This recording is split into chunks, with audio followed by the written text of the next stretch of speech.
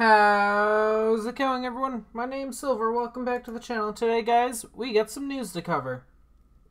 So, guys, we got a couple new units from either earlier today or yesterday. I really don't know. And some other stuff.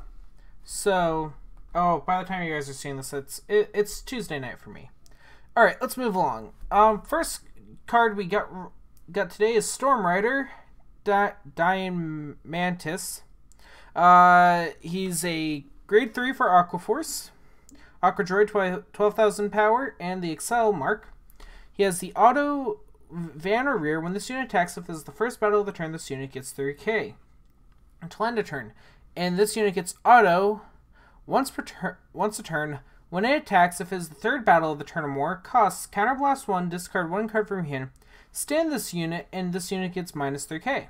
Not a bad card at all. It will work well with your Maelstrom if you choose to run this card. It seems like an okay card. We also have Trident Shooter. Trident Shooter's skill is, at the end of the battle it attacked a Vanguard. If this unit's on an additional rearguard, cost Counterblast 1, Soul Blast 1. Exchange the position of this unit with one of your rearguards.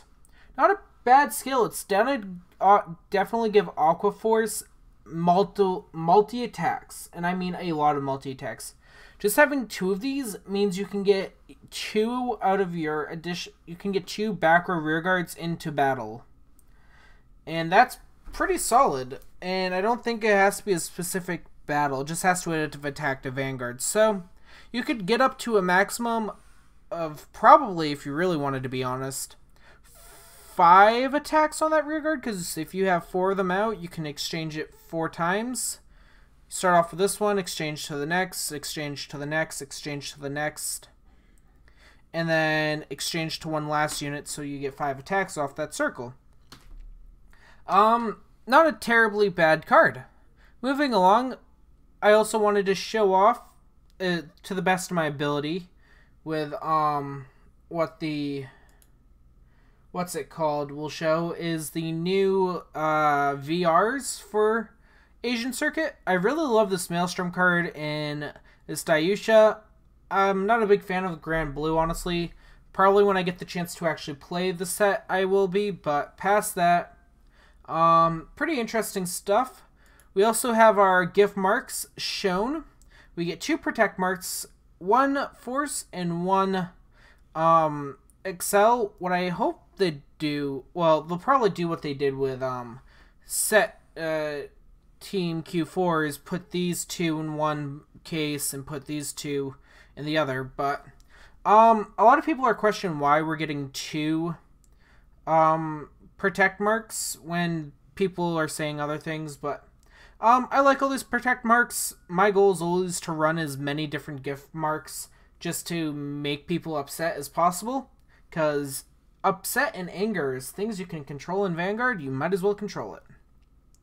But yeah, I'm just one of those people that likes running as many different Excel or different gift marks as you can. So, pretty good. These are also the Origin Rare cards, I think, for the set. Original Night Mist, Dayusha, and I think that is Tidal Assault. And lastly, the one thing I really wanted to show off that I'm most excited about is that Japan is getting these little bonus gift markers. I don't entirely know how they're going to get them, but I really hope that we get them in America, because that'd be awesome.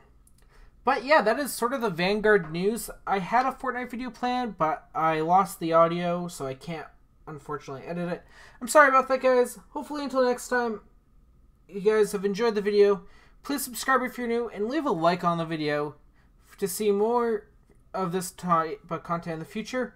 And guys, please, please, please let me know down in the comments below what you'd like to see, what else you'd like to see on the channel. Would you like me to play some more Magic? Because I like playing that game. Pokemon. I'm gonna try to record stuff with GM in the future. I've just been super busy, and he's messaged me a lot, and I just haven't been able to yet. So let me know what you guys think, and until next time, I've been the Silver Wolf, and I'll see you all later. Peace.